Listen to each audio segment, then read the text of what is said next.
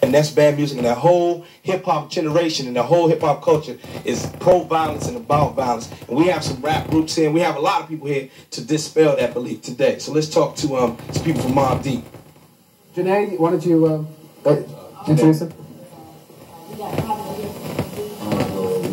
I'm not saying, I just like to say, you know what I'm saying, we living in a money control world right now, you know what I mean? And as long as money controls everything in the world, there's always going to be violence, you know what I mean? People got to eat, pay rent, and all that, you know what I'm saying?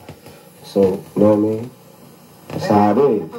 Why we gotta be committing violence against each other though? You know what I mean? That's how it is. Why we gotta be committing violence against each other though? But the thing is, it's like... You know what I mean? That's how it is. Why we gotta be committing violence against each other though? But the thing is, it's like...